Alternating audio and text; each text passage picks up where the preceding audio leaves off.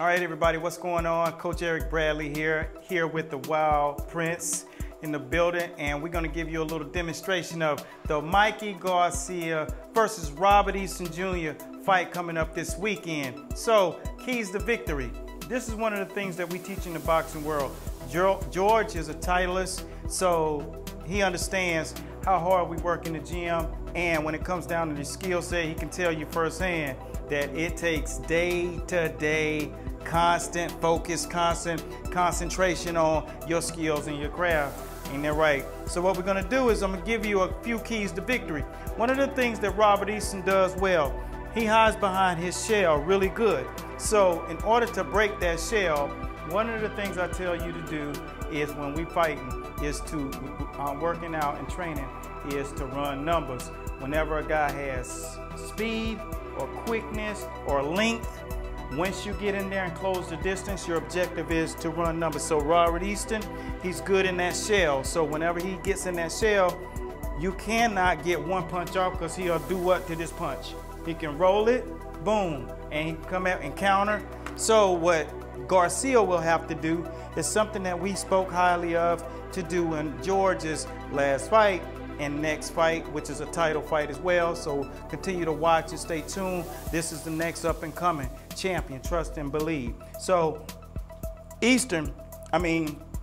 Mikey Garcia is super good when he's an exceptional puncher.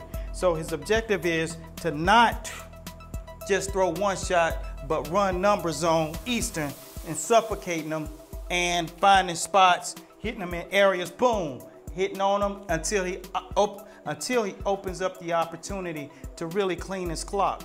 And the same thing that goes for Easton.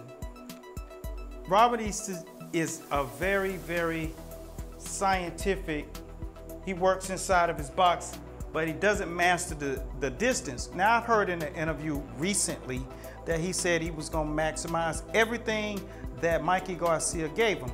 So just say, for instance, if Mikey Garcia is coming up there with him on numbers, he gotta continue to use the length and pop that jab and that right hand, keep him at distance, boom.